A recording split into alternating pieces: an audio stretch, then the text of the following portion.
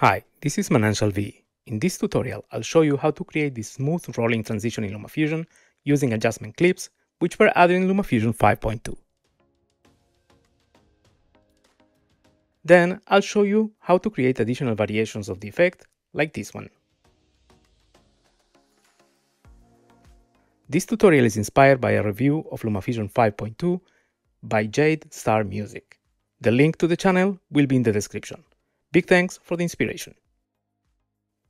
We are starting in LumaFusion with a 30 frames per second 16:9 project, and the two clips that will be part of the transition are already placed in the timeline. I'm making the transition a second and a half long so you can see how it works, but you might want to make it shorter. Start by making a cut a second and a half before the end of the first clip in the transition. Then, duplicate that cut. Make a cut a second and a half after the beginning of the second clip in the transition. As before, duplicate that cut. Stack the video cuts as shown.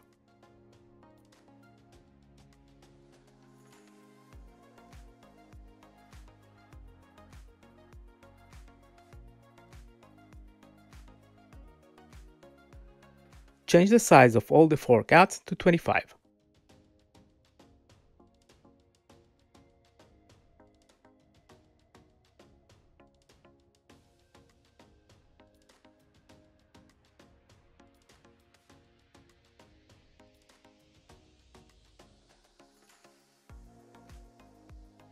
Position the cuts on the screen to match their order in the timeline tracks.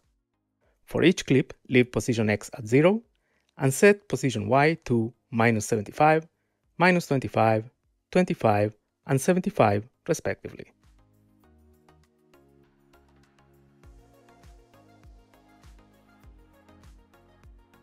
This is how it looks so far. Now add an adjustment clip above the 4 cuts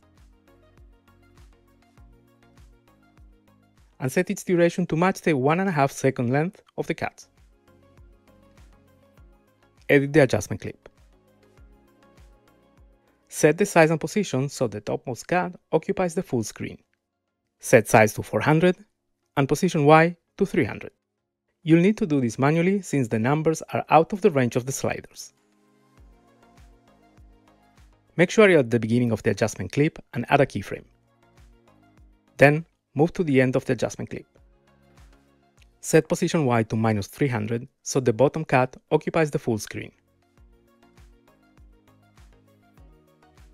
A keyframe will be created automatically. This is how it looks so far. Now adjust the easing so it slows out from the first keyframe and slows in to the second one.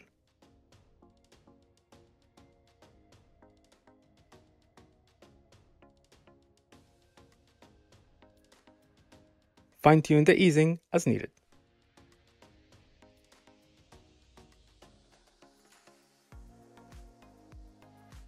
Exit back to the timeline. This is how it looks now.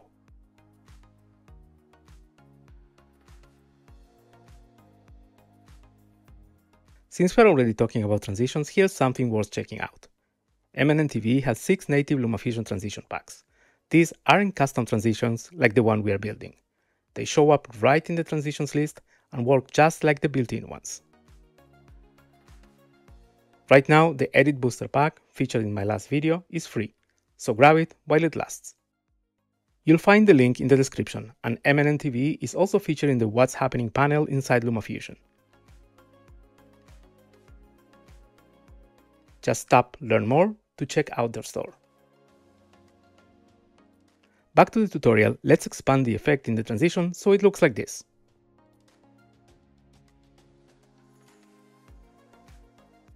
Add another adjustment clip just above the existing one. As before, adjust its duration to match the 1.5 second length of the clips below it. Edit the adjustment clip you just added. Add 3 keyframes for size, position, and duration. One at the beginning, one in the middle, and one at the end. Modify the size Y of the middle keyframe to 400.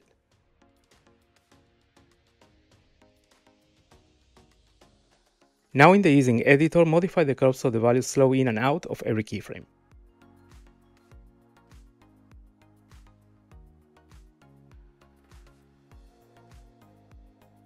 Fine-tune the easing as needed.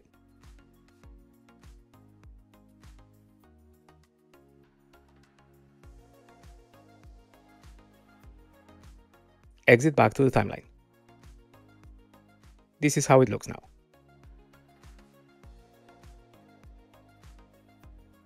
Now let's add some motion blur. Add another adjustment clip just above the two existing ones and adjust its duration as before.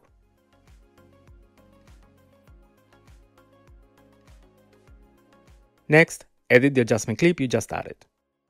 Under Colors and Effects, add the Motion 80 preset.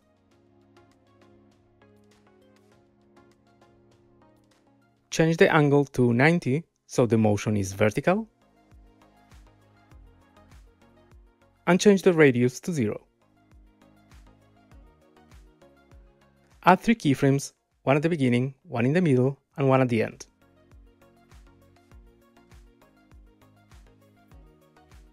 Modify the radius of the middle keyframe to 100. Now in the easing editor, modify the curve so the values flow in and out of every keyframe. Fine-tune the easing as needed.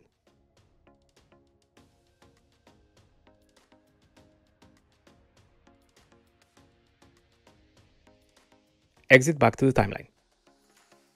This is how it looks now.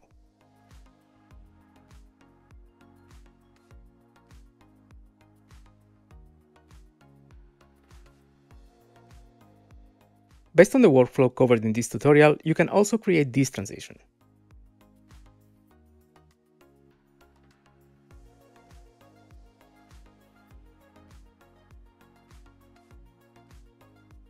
Start by stacking the videos with a diagonal offset.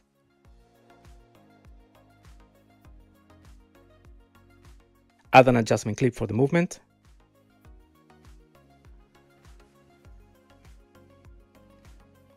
Next, add one more adjustment clip for the size to increase and decrease throughout the motion.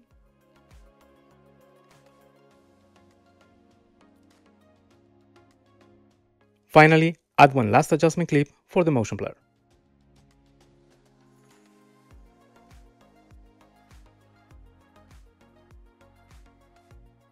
By applying the principles of this workflow, you can also create this words map flyby.